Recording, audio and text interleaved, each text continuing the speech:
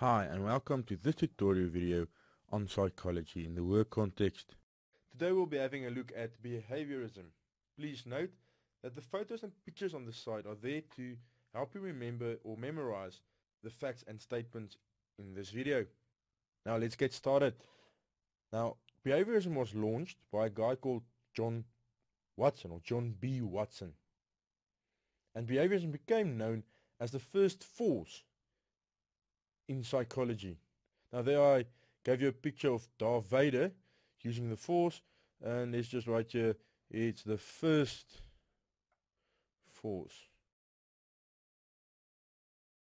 Okay, Watson advocated an entirely objective psychology aimed at developing general principles of behavior based on control and prediction of overt behavior.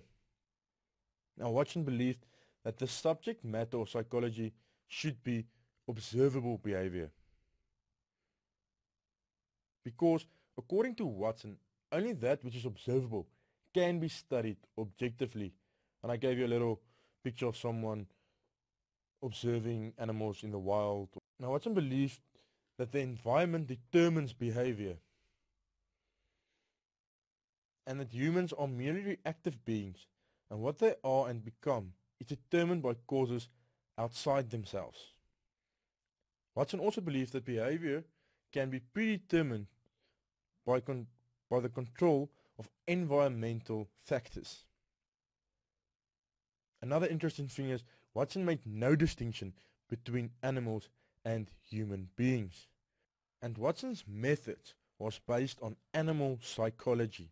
He believed that by studying human beings or animals' behavior objectively meant that it could be described in terms of a stimuli or a response. Now this became known as the stimuli-response approach in psychology.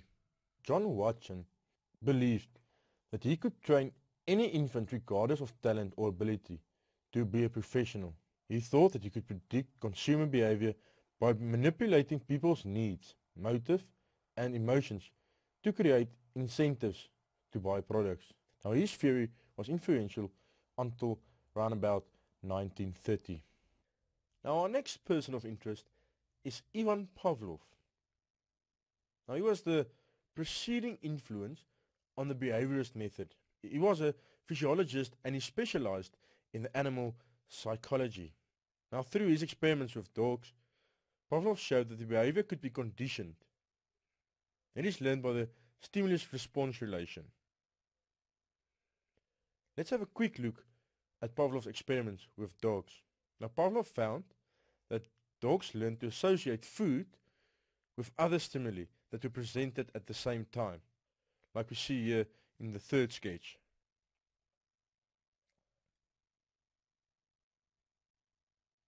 This could also happen, or things such as light or sound, or the footsteps of a person could have the same effect.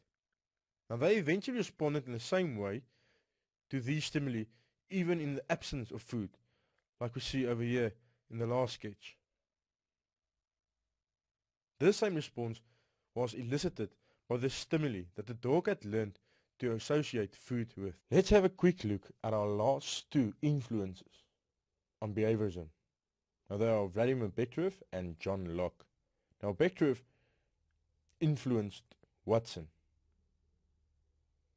He was a Russian psychiatrist and neurologist, and he specialized in animal psychology. He focused on the role of reflexive responses in the mental functioning.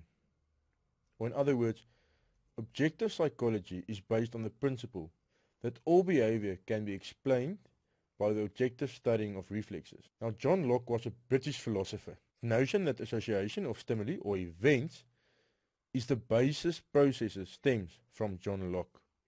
He described the human psyche as tabula rasa, or blank slate, on which associations are imprinted through sensory experience. These associations combine to form larger units that comprise the content of the mind.